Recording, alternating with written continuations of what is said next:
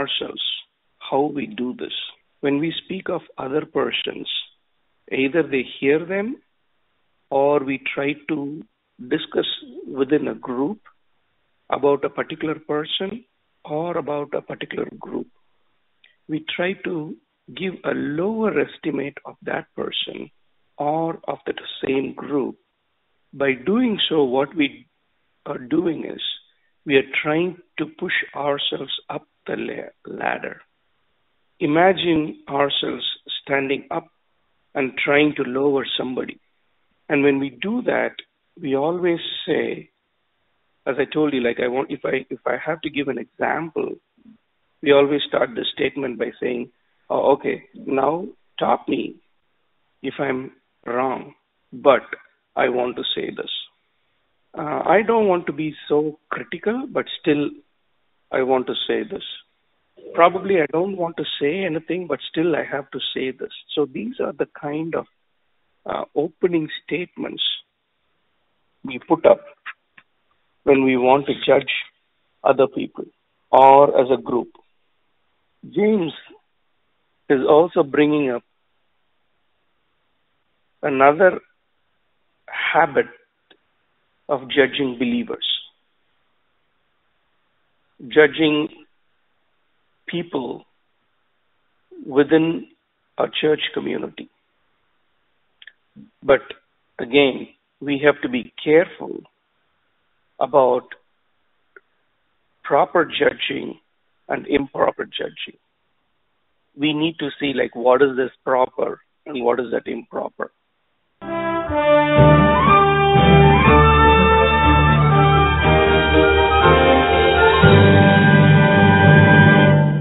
A gracious and wonderful God. Lord, we thank you for this wonderful time you have given us. Thank you for this fellowship. Thank you for your presence in our midst, Lord. Be with us. Lead us in the way that we need to walk. Give us the wisdom, the knowledge, and the understanding, and the humbleness that we need. We'll always be walking with you, Lord. Be with us. In the name of our Lord Jesus Christ. Amen. Amen.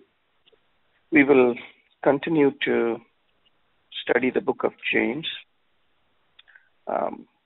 We have been looking into the overall big picture, what James is trying to emphasize here. Real faith produces genuine works, under which we were studying. Real faith produces genuine stability, and real faith produces genuine love. And of late we have been studying real faith produces genuine humility. The cardinal virtue of the Christian faith, with his powerful words, and he gives more emphasis here. We have already seen in the previous study how he was contrasting those who are wise in their own eyes and those who have humble wisdom from God. That's what we saw in the 3rd chapter from verses 13 to 18. And in the last study, we looked at the causes of quarrels and conflicts, the envious ambitions. But these are cured when we submit ourselves to God's true humility. That's what we saw last time in the 4th chapter from verses 1 to 10. Today we will be looking into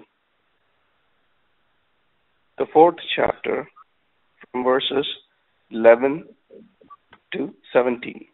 James chapter 4, verses 11 to 17. Do not slander one another. Anyone who speaks against a brother or sister or judges them speaks against the law and judges it. When you judge the law, you are not keeping it, but sitting in judgment on it. There is only one lawgiver and judge, the one who is able to save and destroy. But you, who are you to judge your neighbor? Now listen, you who say, today or tomorrow, we will go to this or that city, spend a year there, carry on business, and make money. Why do you not even know what will happen tomorrow? What is your life? You are a mist that appears for a little while and then vanishes. Instead, you ought to say, if it is the Lord's will, we will live and do this or that. As it is, you boast in your arrogant schemes. All such boasting is evil. If anyone then knows the good they ought to do and doesn't do it, it is sin for them. Amen. Without any doubt, without any question, we all know that Jesus Christ best demonstrated true humility. He voluntarily gave up his heavenly position and came into this world. He lived a perfect, obedient life to God and to the law, and willingly sacrificed his life on the cross for all of our sins. This is a summary of what we read in Philippians chapter 2, 6 to 8. This perfect humility of God the Son becomes a model for us to follow. If you look into the previous verse, Paul says, have this attitude in yourselves, which was also in Christ. If you look back a little bit before that, that is verses 3 to 4, he is actually warning the Philippians. Paul is warning the Philippians for this same reason, for their egocentric arrogance. The same theme here is used by James. Before we go into learning more about this, we will try to look into the verses in Philippians, what Paul is saying, so we will have a clear understanding what James is writing to us. If you turn to Philippians chapter 2, I will start reading from verses 3 to 4. Philippians chapter 2, 3 and 4. Do nothing out of selfish ambition or vain conceit. Rather, in humility, value others above yourselves, not looking to your own interests, but each of you to the interests of the others. Now watch carefully the fifth verse. Paul is saying, in your relationships with one another, have the same mindset as Jesus Christ. This is the theme James is now developing. He goes a further step in giving how we are so arrogant in ourselves, or arrogant spirit in ourselves. So we'll split this lesson into two parts. It will be easy for us for understanding.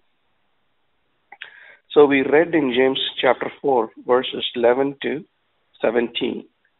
So James is emphasizing two things here. The first, as I mentioned, our arrogant spirit, right? The first arrogant spirit here is, the first has to do with the way we often look into others. How we look into others. That is what we see in verses 11 and 12. And the second aspect, what he is mentioning here is the way we often look into ourselves. That is verses 13 to 16. And the final verse, he gives what we have to do and what we should not do, which is a sin. So we will go into the first one. How we view others. How we view others. The objective of playing God in the lives of others is to imagine ourselves superior to other Christians and put the other people down. That's the emphasis of these two verses. The objective of playing God in the lives of other people. And thereby doing it, we put other people's life below par.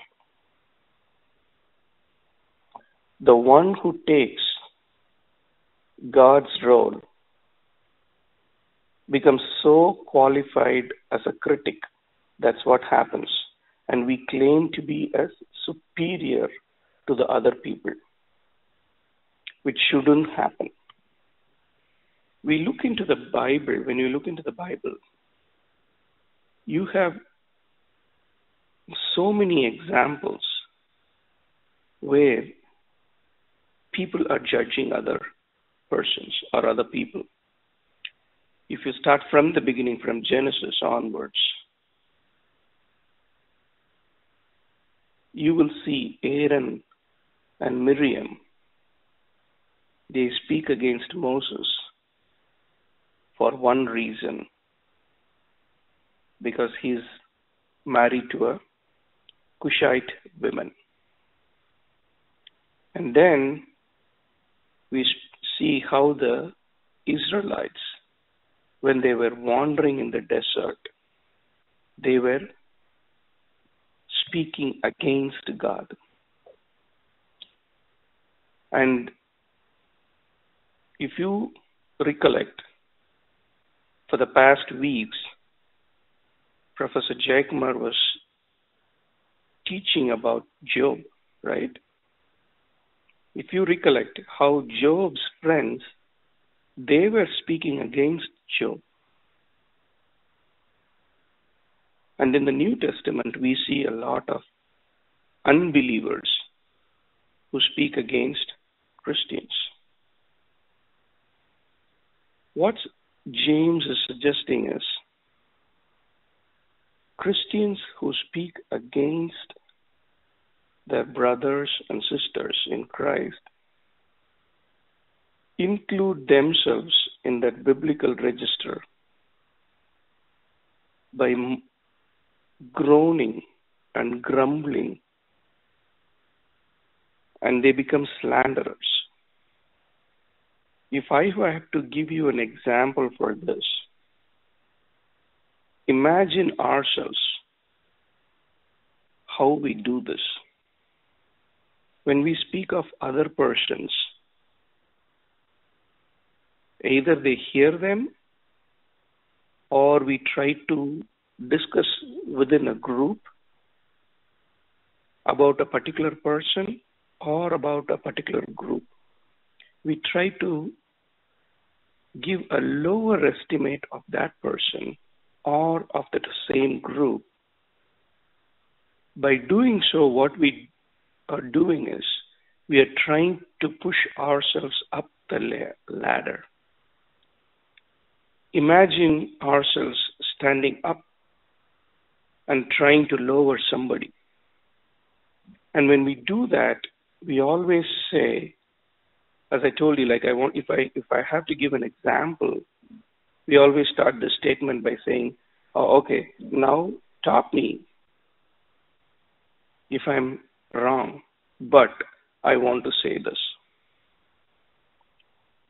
I don't want to be so critical, but still I want to say this. Probably I don't want to say anything, but still I have to say this. So these are the kind of opening statements we put up when we want to judge other people or as a group. James is also bringing up another habit of judging believers, judging people within a church community. But again, we have to be careful about proper judging and improper judging. We need to see what is this proper and what is that improper. If you look into Matthew, Jesus says, "Do not judge so that you will not be judged." And again, if you look into Romans chapter 2, verse 1, Paul is writing, "You have no excuse, every one of you who passes judgment, for in what which you judge another, you condemn yourself." So you have to be very careful what we are doing. If you again look into the verses of Jesus in Matthew 7, he says, "How can you say to your brother, 'Let me take the speck out of your eye,' and behold, the log is in your own eye?" I can go on giving more examples, quoting verses, but you think you can take this down. Try to read Romans chapter 2, verse 3. It also gives us more about the judgment. But again, we have to be also careful, as I told you, about the proper judging. If you look into John 7:24, Jesus says, "Do not judge according to appearance, but judge with righteous judgment." That's what I was telling about the proper judging. We have to stand up for righteous judgment. If something goes wrong, I think legally, officially, then that is the time you stand up and pinpoint the mistake by doing the right judgment. James is very clear about it. He's not suggesting us to be very foolish, standing in front of something when something wrong is happening, you keep your mouth shut. So that's the point he wants to emphasize. He's confronting the fellow Christians about their sins. So you have to stand up for the purpose of building up, and the condemnation for the purpose of tearing down. If James, that's what James is saying. If you tear down and judge your fellow Christian, we break the law. That's what he's mentioning about in these verses. But you have to have the question in you, what law is James referring to? That law is not the law of Moses, or it is not the law that are being created by the Israelites. James is going back into these verses, what we read in James 1:25 and in 2:8, the perfect law, the law of liberty, which is love your neighbor as yourself. In fact, actually, James is revisiting the theme what he mentioned earlier of standing in judgment over others. He says the same thing. We saw that previously when we were looking into James chapter 2 from verses 4 to 13, when we were discussing about the problems of partiality or prejudice, if you do remember that. So judgmental attitude is revealed in the way how you sort it out. So the real problem with judging others is we are playing the role of God. James is reminding us that there is only one lawgiver and judge, that he is the supreme sovereign Lord. Only God can pass judgment on a person's action and motives without fault, without any bias, without any hypocrisy. If you look into the verses on James 4:12, he gives a final action over there by pinpointing us. If you look into the verses, it says, "You there, who are you to judge your neighbor?" So that's a close call for every one of us. We are not God to judge anybody. Going back to the second virtue, what he is mentioning here, we often judge ourselves. That is from verse 13 to 16. The problem of playing God in the life of others, what we saw, and now we will see how we are playing God or over our own lives. So the objective of this one is we have the final authority of our own lives. That's what most of us do. Most of us, even though we are saved believers, we put God in a particular compartment. How I say that is, we assign God as a sovereign person who would take care of certain things like religious issues, moral issues, question about faith. Those are the things we think like God have to handle. But when it comes to our finance, our relationship, our attitudes, we put God away from that.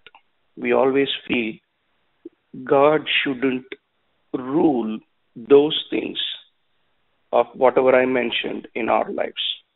That's why I said, like, we try to compartmentalize God in our day-to-day activities. The idea is we master our own destiny. That's what we see here when we look into verse 13. We will read the verse 13 again, so we can correctly understand why James is writing this verse to say that we are playing like God. Look at the verse again. We will split this and we can understand that. It says, today or tomorrow, we will go to such a city and spend a year there and engage in business and make a profit. Okay. Where does this playing of God comes in this verse? Be careful when I say this. Okay. Today and tomorrow. By saying that, we set our own schedule for that, today and tomorrow. In the next part, we will go to such a city. By doing so, we select our own path and spend a year there. So, we place our own limits and engage in a business. So we arrange our own activities. And finally, and make a profit. We predict our own outcome. See, you have to be very careful. None of these activities James describing is negative for itself. There is nothing wrong planning ahead, or nothing evil when we try to schedule something, or nothing bad when we are engaging in a business, or nothing sinful when we are making a profit. So you have to be very, very careful about it. So what is James mentioning here is God, who's the sovereign person, we must consider his will. The supreme God, he is the person who has allowed us to do all these things. So we have to consider his will in every aspect of our life. In every aspect of our life. See, James is actually pointing out the problems when we go all alone in all these things. If you look into verse 14, there are three aspects what James is mentioning here. We will read the verse again so we will understand it properly. He is posting questions here in verse 14. How do you know what your life will be like tomorrow? Your life is like the morning fog. It's here a little while, then it's gone. The first problem, what James is pointing here is, we are mere mortal humans, and we have no idea what the future will bring. We are just mortals, and we have no idea what the future will bring. We do not even know what will happen the next moment. If you look around ourselves, and if you look around the happenings, you will know that we don't have any control of all these things. We don't even have control over ourselves. So we have to be very careful, and we have to be very sure and acknowledge that we are mortals. We may live longer, we may live shorter. We do not know what would happen the next moment. The second thing is, playing God with our own lives is risky. Playing God with our own lives is risky because we have no assurance of a long life. What James is saying, our lives are as a vapor that appears suddenly and dissipates quickly. Our life is like a vapor. This is the good time of the year when the temperature is cold, when we go out, when you breathe out your warm air, you will see the small vapor, white vapor that appears, right? The very moment you see, and the very next moment it disappears, right? James is mentioning exactly that. We do not know the moment that vapor disappears or vanishes. It happens quickly. It happens very fast. So we have to be very, very aware that our lives is risky because we have no assurance of a long life. On the third one, he says, we have no right to ignore God's will in any aspect of our lives. We have no right to ignore God's will in any aspect of our lives. See, he mentions in verse 15 how we have to correct what we read in 4:30, right? In 4:15, he gives the correct way. Instead, you ought to say, if the Lord wills, we will live and also do this or that. For many of our believers, these two words, God willing has become nothing but a cliche. When we say that, we have to believe it and we have to do it.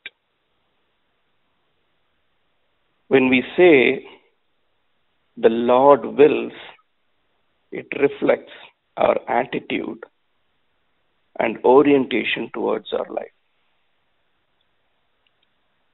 If we say, if the Lord wills, it reflects an attitude of us and the orientation of our life.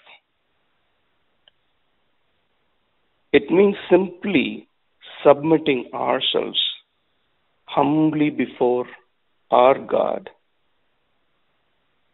who's entitled to be the Lord of our lives, of all things.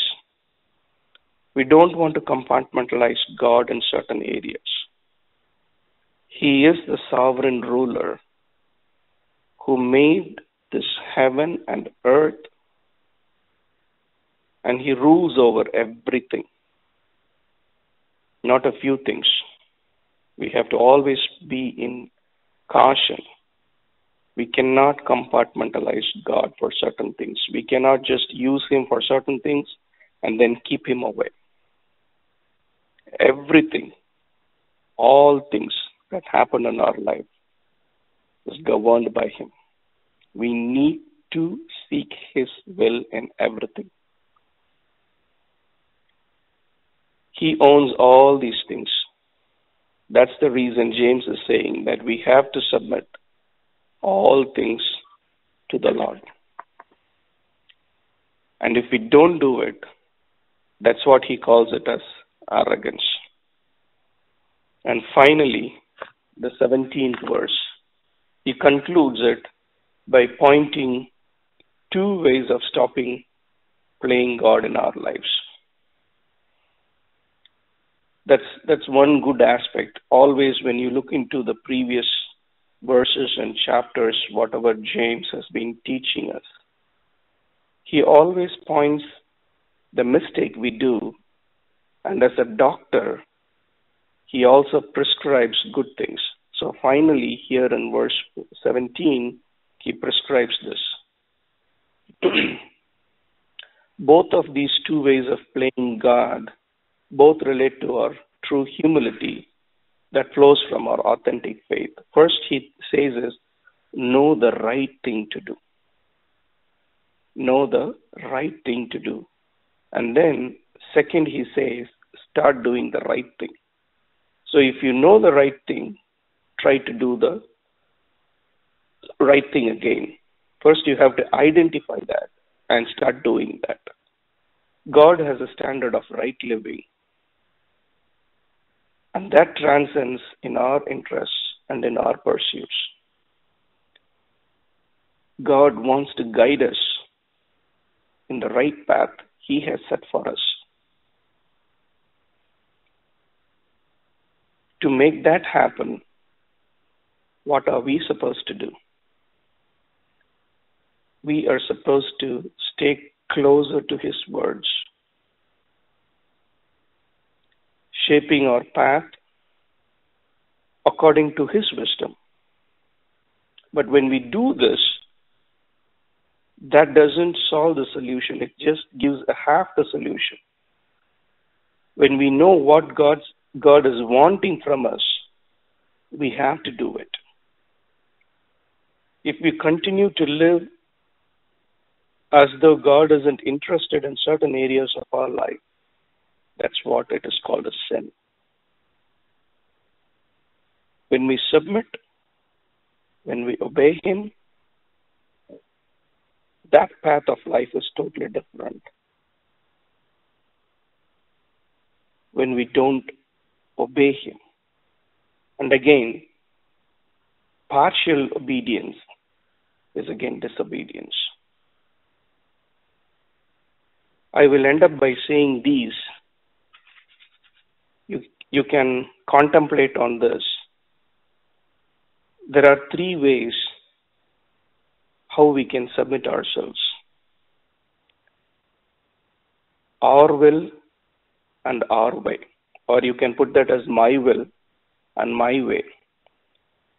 If we say that, it will end up in disaster. And the second one is my will and God's way, or our will and God's way. This will also lead to disaster. When we have our own will and then we ask for certain direction from God, that is not going to happen. But what is the answer? It is His will and His way. God's will and God's way. What does it take to do this? Our faith. His will, His way, and our faith. I always have this verse, one of my favorite verses from Micah 6:8. It says, like, we are all martyrs and we have been taught what to do. Have to act justly, love mercy, and walk humbly with the God. Humility is one of the most important lessons what Jesus Christ has taught us to do. But most of the time we fail to recognize that and follow. Do not follow that. So we need to follow His example for what He taught and what He did when He was here. Thank you, Lord, for this wonderful lesson of humility. We always delight in you, Lord. Help us to commit our ways. Help us to always trust in you, Lord. Help us always to rest in you. You have taught us humbleness through your Son, who lived a life so obedient to you, Lord. He accepted the cross for the sins what we did. Our sins were so crimson, He wiped it as white as snow, Lord.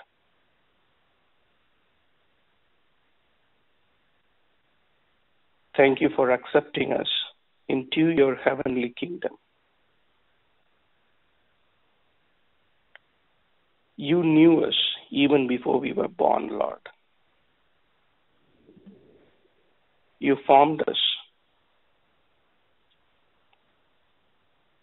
You created us.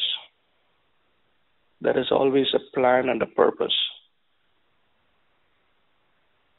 You mend us, you mold us the way that you want us to be, Lord, like your Son, Christ. Preparing always to be heaven-bound. May your good Spirit lead us on level grounds, Lord. Help us always to teach what to do and to do your will. Help us always to remember those, Lord. Seek your guidance, and completely trust in you. Strip us of everything and let us have an open hand before you, Lord. Let us not hold anything. Help us to surrender completely.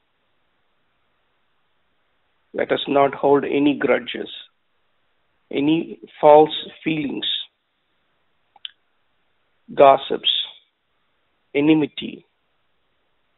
If we do have that, Lord, stir us that out of our places.